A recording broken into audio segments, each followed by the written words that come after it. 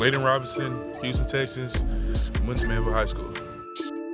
I'm very excited to get this thing going, you know, a new opportunity every year just to get better and better, show skills off to the world, have fun with my brothers and my teammates.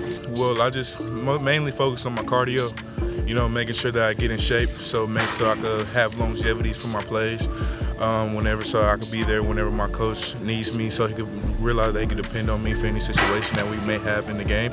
So I got really good at that and also got stronger with my legs to kind of offset my upper body. So yeah, that's what I've been really working on this season. Aggie fans expect from this whole line group dedication, because we're a young offensive line group and we're very hungry and we need to learn every day, and we're just taking every piece of information step by step every day just to get better.